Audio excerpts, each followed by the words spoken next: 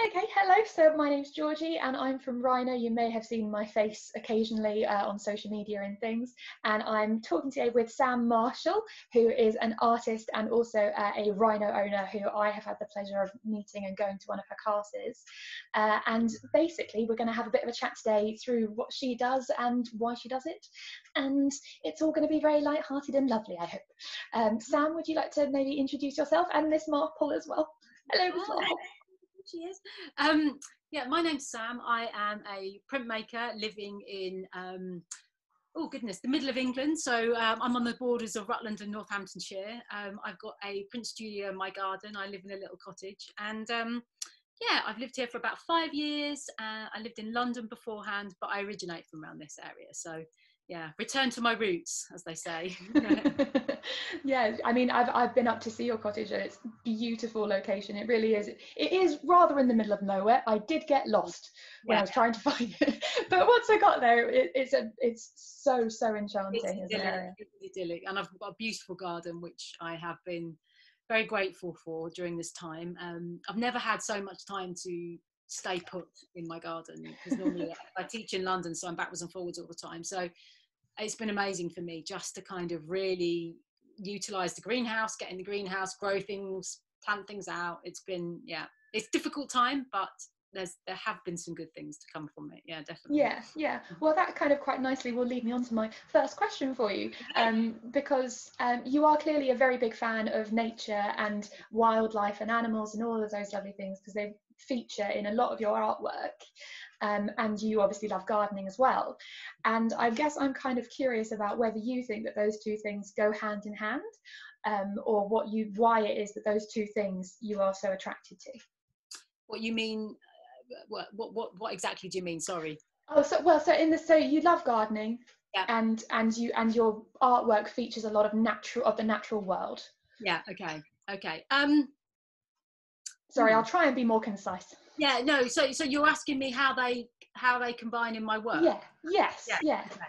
Yeah. Well, I guess, I mean, I grew up in very rural. I mean, this is rural, but even more rural where I grew up. So I have always been surrounded by nature, and I think living in London for 22 years, I was so hungry for it. So even Mm. when I was in London, my work had, featured sort of flat plains of Lincolnshire and yeah, vegetables and animals and things that I was kind of craving. So for me, they go hand in hand. And my work is all about my stories of my life, stories of my life with Marple. So, and that involves walking, running, gardening. So everything, it's kind of what inspires me, really. Yeah. And do you, I mean, and the sort of artwork that you do is, I mean, it's very practical. I mean, I know art in general can be very hands-on, Yeah. but yours in particular is quite a physical kind of a thing that you do with your artwork. Yeah. Absolutely. Yeah, and Yeah, gardening is a very yes, practical thing yes, as well. yeah. That's very true. And what I love about lino cutting, which is what I specialise in, is that physicality. It's actually carving, a substance away. And I'm a very energetic person. I've got way too much energy. So for me, No such thing as too much. that whole process of carving, of printing, of getting up, of sitting down, of kind of, it does kind of reflect in gardening as well. I mean, I love digging, I love getting in there, I love getting messy, and I love getting messy in my print studio. So yeah, they go a very interesting parallel. I've never really thought about it, but yeah, very much so. There is that handmade quality, and even in my garden, nothing's perfect, although I do keep it quite neat. And I'm the same with my work as well. I am, or even though both processes can be quite messy, I am quite neat. So it's Yeah, interesting. yeah. I Yeah. mean, because you I mean, I don't know if you wanted to talk a bit more about lino printing Yeah. specifically, but I mean, we kind of touched on it already. Why it is that you are particularly drawn to that kind of artwork? Mm. Well, it's I think with lino, there's a craft element to it, and there's a kind of, you've got to get your head around what you're carving out. So it's a form of relief printmaking where the ink remains on the surface, so whatever you carve away will remain white. So you have to sort of know what you're doing really before you do it, but there is there's a kind of meditative quality to it as well. I mean, I Yeah, noticed during my workshops when people are really concentrating on their design, it's always chatty in my workshops, but then when people are really concentrating, it goes really quiet, and that's after lunch, when people have had lunch and they're calm, they're sort of, you know, settling down. And it's even with the online workshops, which I'm running at the moment, the same thing happens. People kind of get lost in that process. It's a really pleasurable thing to do, especially when you've got the right tools and you've got the right equipment. It's a really lovely feeling of carving away. Yeah. I mean, there's definitely a mindful quality to Absolutely. art in general. Yeah. Which I personally, I'm sure you have as well, in the current climate that we're in, having a creative outlet is so important, even, you know, more than it would be normally.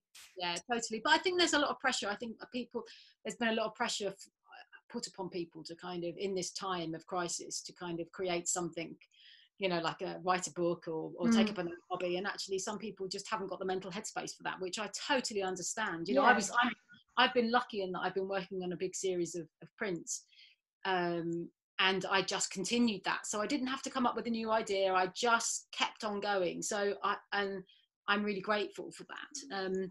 But yeah, I mean, it's been my solace, as has gardening, you know, both of them. I've got this routine going where I do an hour or so in the garden in the morning, and then I come into the studio and print in the afternoon, and then I dip back into the garden. But I'm quite strict with my structure. I sort of you divide my time quite equally, because for me, gardening is as creative as, you know, me doing my prints, and they're feeding into it. So yeah, I'm quite excited about my next project, because it's all about my garden and Marple and I. So all the plants that I'm growing and all the things that I'm seeing are going to feature in this next series. So that's that's exciting.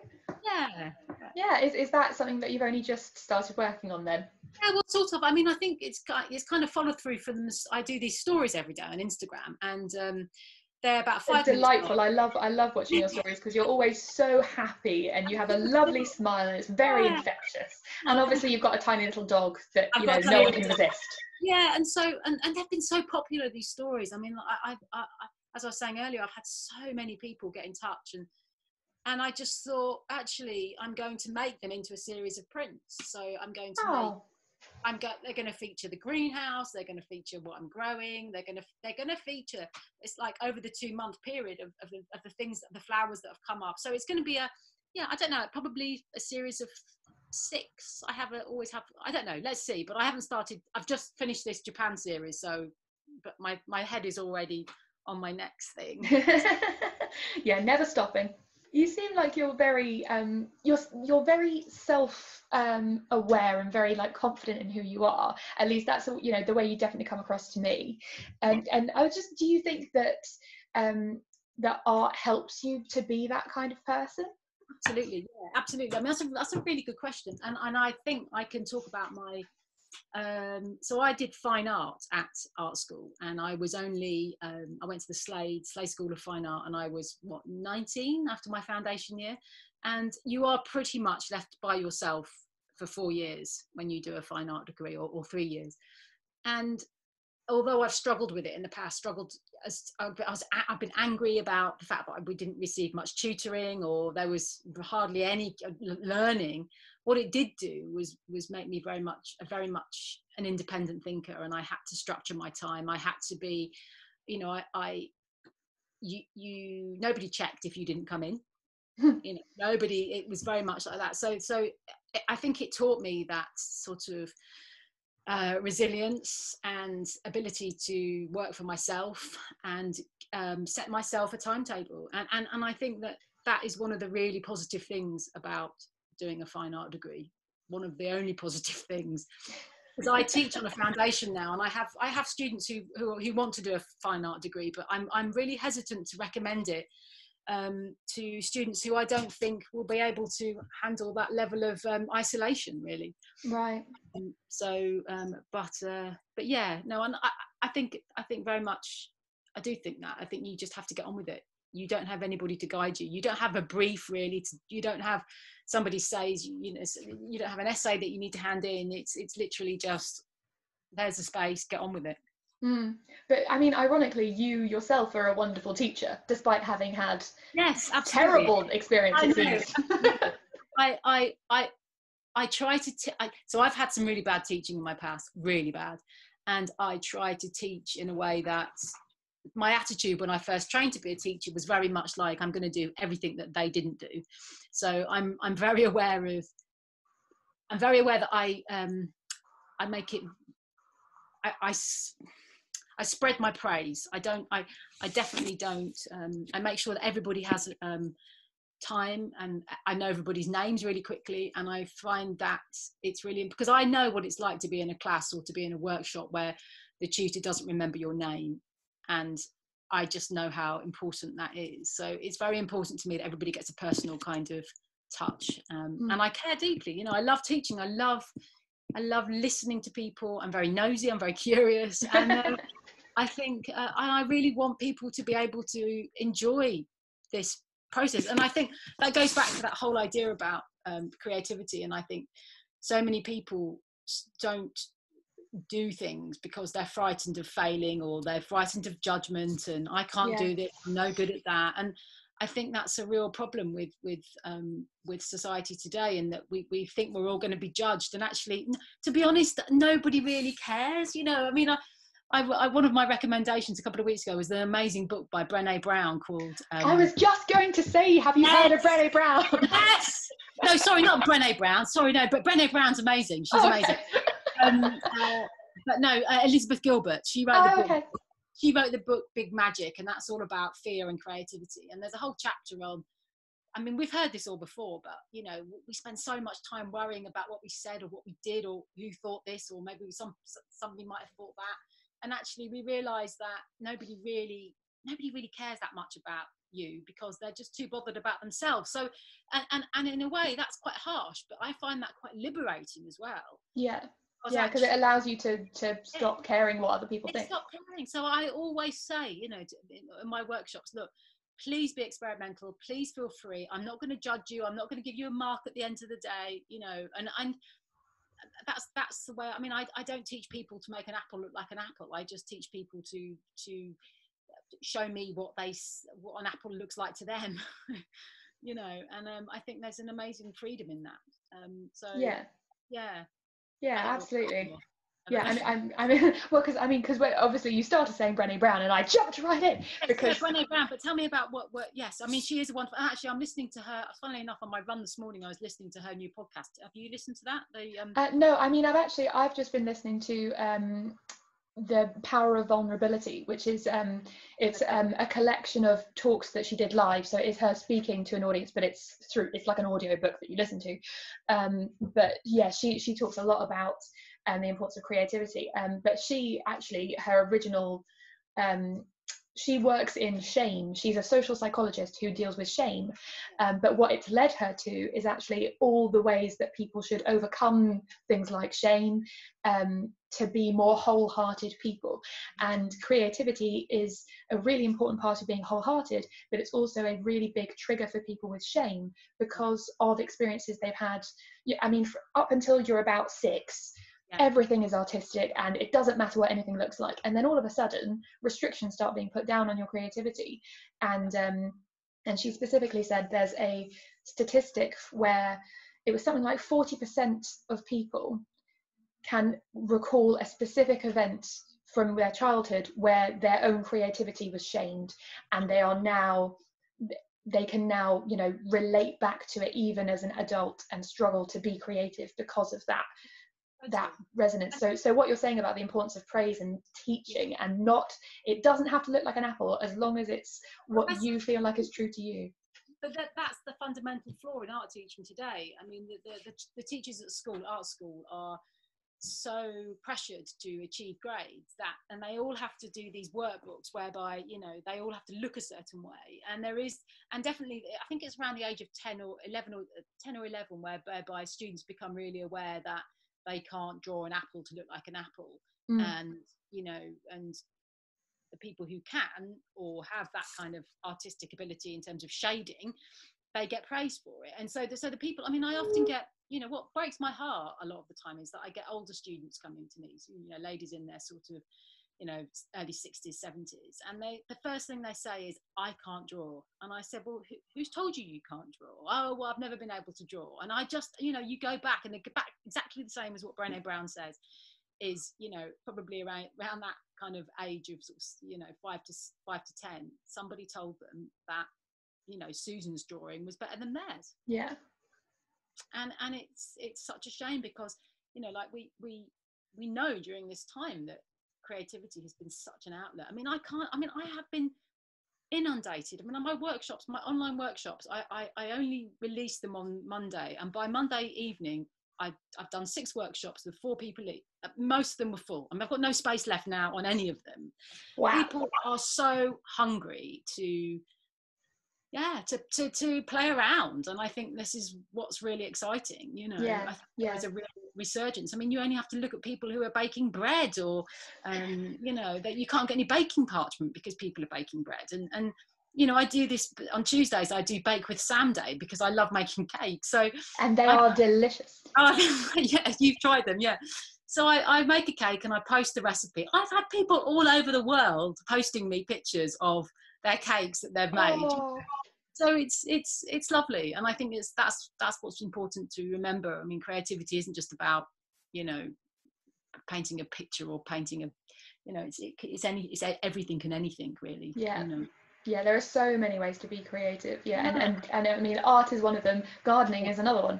It doesn't have to be a rigid thing. It's very much about play, and play is important. That's another thing Brené Brown talks about. But yeah, having something in your life that isn't about achieving a goal. It's just about allowing yourself to be open to trying something.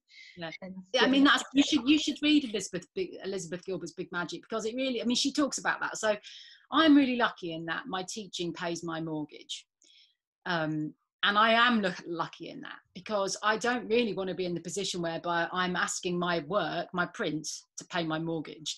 That's way too much pressure on my prints. And I you know, I mean, during this time when I suddenly thought, oh my God, my teaching's going to go, because at one point I didn't even know whether I've got any of my teaching left. And I suddenly thought, oh my goodness, my work is going to have to step up. It is going to have to, you know.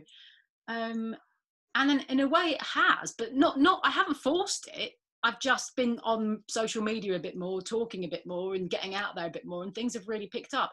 But I know that I'll go back down again. So I think it's, and that's, you know, she has this chapter about that, about how, you know, just enjoy what you do. And if you can't, you know, that's not the aim, because as soon as that becomes the aim, then you're making work for other people, and you should be making your work for yourself and your own enjoyment, and then hopefully people can share in that, you know. So yeah, and I think if you can get your head around that, you know, like I'll say when I do my drawing workshops, you know, why don't you just get yourself a little sketchbook? I mean, you don't have to show anybody. And as soon as I say to them, you don't have to show anybody your little sketchbook, people are like, oh right, okay. You know, it's crazy. I think people still think at the end of the day you're going to hand in a sketchbook and you're going to be given a you know, an A, B or C.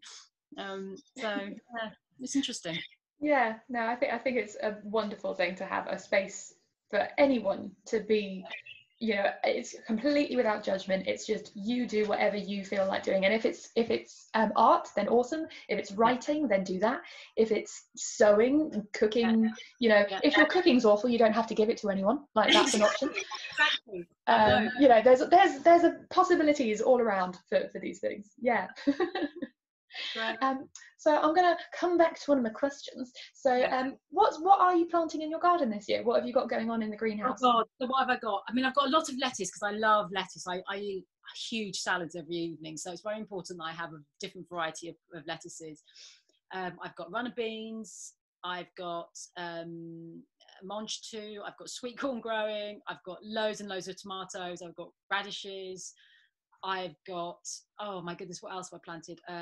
Squashes, I've got peppers. I mean, I've got everything growing in my garden.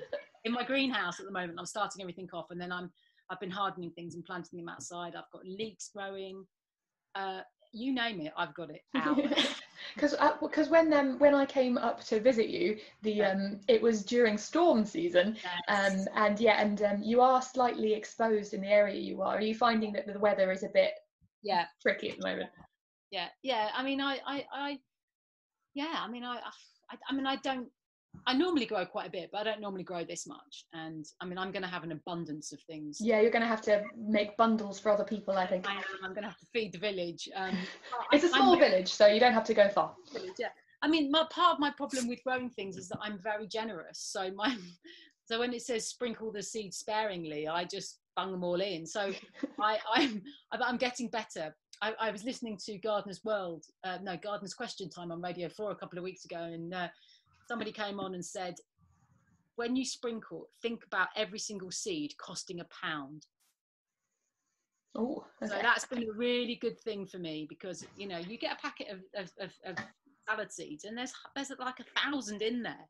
So, and I'm just like, and then what happens is that it just gets really messy, because there's just so many coming up, and then you have to thin them out, and I have a real problem with thinning them out, because I feel guilty. And I think I don't want to get rid of them. And look at his little roots. So I'm doing better. I'm definitely doing better with that.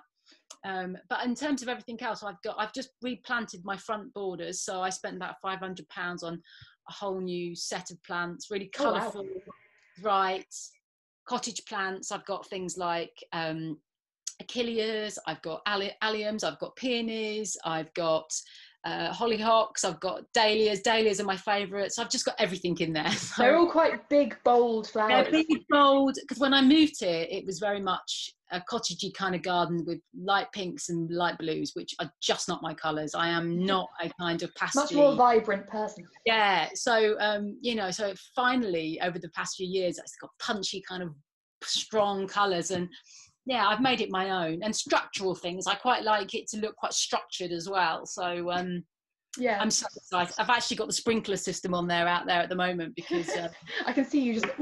I know it's been a bit dry, so I know they're my babies. So that I'm supposed to be going to Switzerland on a solo trip, and I just decided, and I was given £500 for my birthday, and I just thought, right, what can I spend it on if I'm not going on my trip? So I thought, I'm just going to buy loads of plants. So I've basically kept the local garden centre in business, because I've been buying things and they've been delivering. So it's been yeah, well, because I've actually I've been very kind enough to be given one of our new grow beds, our metal raised beds, because the garden where I live, I've got an astroturf garden, so there's not a whole lot that I can do in terms of like digging things up or planting. But yes, I've got this new raised bed, and I did actually buy myself a couple of containers before lockdown happened, with the intention of trying to grow things. But it's the first year ever I've tried to grow any vegetables. Last year I tried to grow some herbs. On holiday, came back to a lot of dead seedlings, as I was very sad and very annoyed at my housemate. But yeah, this year I've obviously been given a lot more real estate than I was expecting. Yeah, so I have just in the last few days I've harvested my first ever salad leaves and my first radish, and I felt I had like the biggest childish smile on my face whilst I pulled them out and was washing them and everything, and I was showing everyone like, look at the thing. It's such I go into the greenhouse every morning, and I'm looking to see what's coming up. And I can't tell you how much pleasure that brings me. And I mean, you're lucky because you're quite young to discover this, which is wonderful. I mean, I was 40 when I moved here, and I knew nothing about gardening. I mean, my dad's a farmer, my dad's a cabbage farmer, so I've grown up in Lincolnshire. But I mean, I just wasn't interested. I was not interested. And I'm so grateful that I bought this property, because it has just brought this massive extra element to my life, and you're on that journey now. You are on that journey, because I remember when you came to my workshop, you were saying you were really keen to get growing, so there'll be no stopping you. Well, yes, I mean what you were saying about being too liberal with your sewing, yeah absolutely, I have been. I'm going to have far too many tiny things that I won't know what to do with, but yes, I mean, because I'm limited in the space I have anyway, there's not a whole lot that I can really do, but I've gone a bit overboard, but I'm hoping I can give things away to people. So yeah, and even things that I bought some mint, like just some chopped stems of mint from the shop down the road, just for eating, and they were really quite long things, and so I decided to try and propagate them, and now I've got 6 mint plants growing. Um, Things like so I did this story about a month or so ago with basil plants. So you can buy a basil from the supermarket and then just divide it into kind of sections and then plant it up, and that, you know, that they just grow, you know. I mean, yeah. I've got about 20 basil plants from one plant in my greenhouse at the moment. Wow. You know, so, and things like parsley, I always buy from the supermarket and just divide it into 4 sections, then just shove it in a pot and keep watering it. Keeps me going all summer. So, Yeah. you know. Yeah, there is actually there's so much you can do even if you don't have the equipment. Like, Yeah. I mean, I've been using empty fruit punnets as like a homemade propagator. So I've just been like sitting them over the tops of my basil plants because they like a bit more warmth. And yeah, so I've just got all this stuff all over the place. I think my housemates might be getting a bit frustrated with it.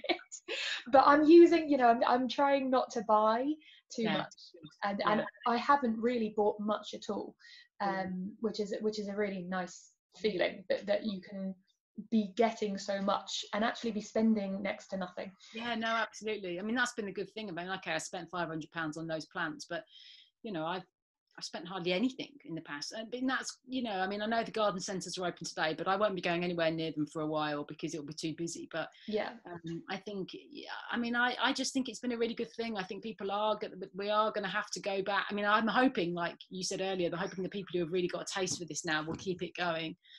Because I think we're going to need really good things for our mental health after all of this. Yeah. And I mean, my hope is that this experience, because it is almost forcing people to engage in these kind of activities, that they will hopefully find how beneficial it is and use it forever. There are so many ways for people to help themselves in normal circumstances, and they're just being, you know, encouraged to discover them in a much more expedient way, I suppose, at the moment, which is one of the good things about lockdown. And we're allowed to say that there are some good things, and there are some good things. There are some, I mean, I would have never ever have thought about doing online workshops. Yes. How are you working those? What's the sort of the format? So, I do them on Zoom, so I only do 4 people. So I mean, I could get really greedy because the demand is there, but it's very important to me that I you know, it goes back to what I was saying earlier, that I give every student an individual attention, and I have to really figure out what they're carving, and I have to get in my head around what they want to achieve, and that takes energy. And if I've got any more than 4, then I won't be giving what I want to give. So if you're doing the carving workshops, are you sort of sending people packages of the materials, or are you asking them to buy them? Yeah, I ask them to buy them. So I send them a kit list of what they're going to need to do, quite a detailed kit list, and then they just have to source it themselves. I mean, everybody's managed so far, which has been brilliant. I mean, and the wonderful thing is I've got people all over the world. So, you know, one weekend I had Switzerland, Germany, America, Canada, wow, Netherlands. I mean, it was just crazy. And this weekend, I mean, the same this weekend. I've got a lady from Australia doing it, and so I would have never have got to teach these fabulous people, and they're so keen. You know, they do one workshop, they want another workshop. So I've do more workshops. So, and it's actually really easy because as long as they tilt their laptop or computer down, I can see what they're doing, and they can hold it up to the screen, and then I can spotlight them, so I can see exactly what they're doing. And I mean, the difficulty is that a lot of them don't have really good tools. So I have to caveat it in saying that, you know, don't be put off if you don't really enjoy the carving. It's only because you've tools, you know. So, you know, but to be honest, people have been lovely. They're really they enjoy talking to one another. They get to know each other. They follow each other on Instagram. I try to recreate the atmosphere of what we have in the class, in the workshop. So, you know, I ask a lot of questions and I get to know everybody really well. And it's worked out brilliantly. So I do it in 3 hours. So we do the same thing where we do a test block to get everybody sort of gently into it. And then they have a design. And yeah, I mean, I can't believe how well it's gone. So I'm just designed 2 more. I'm doing the drawing one, the introduction to drawing. I'm not sure how that's going to go. We're just going to see. And then a reduction lino cut. So, and that's I would never have thought about doing that, and that's given me an extra income, because I don't know when I'm going to be able to open my workshops again, because I certainly can't socially distance in here.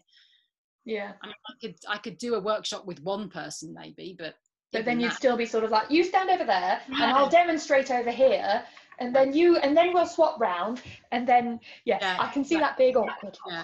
So I don't know how it's going to be. So do you think, at least I've got an option.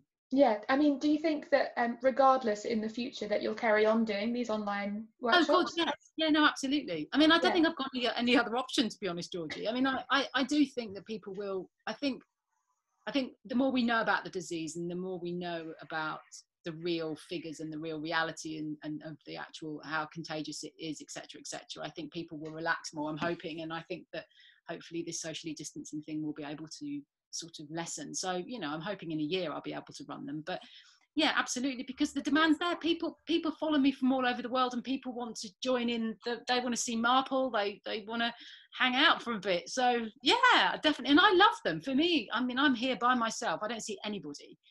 And for me, it's just been a really lovely way to meet people and to have that kind of contact as well. I mean, I haven't felt lonely once, you know, I haven't felt at all lonely. So yeah. Oh, well, that's wonderful. And just for me personally, I don't think we would have necessarily been prompted to do this. No, if it weren't for the situation we're in. And actually, this is delightful to do. It's much better. Yeah, this is much better, isn't it? I mean, that's the thing. It's kind of, it's I mean, I you know, some of my older friends have said they feel more in touch with people than they ever have, you know. So yes, there are good things. There are. Yeah. Well, I think that sort of comes to the end of the things that I was going to ask you. I mean, I don't know if you wanted to very quickly just sort of, I know you said that your classes are currently full, but if you wanted to just very quickly plug what you've got coming up. Yeah, no, absolutely. They are full for the next 3 weeks. I'm only releasing 3 weeks at a time at the moment. So I think I'm full until sort of the first week in June or the second week in June. So, but you know, if anybody's interested in doing the workshop, then it's all on my website, and just get in touch with me and, you know, come and join in. Yeah, absolutely. Yeah. Awesome. Well, thank you so much, Sam.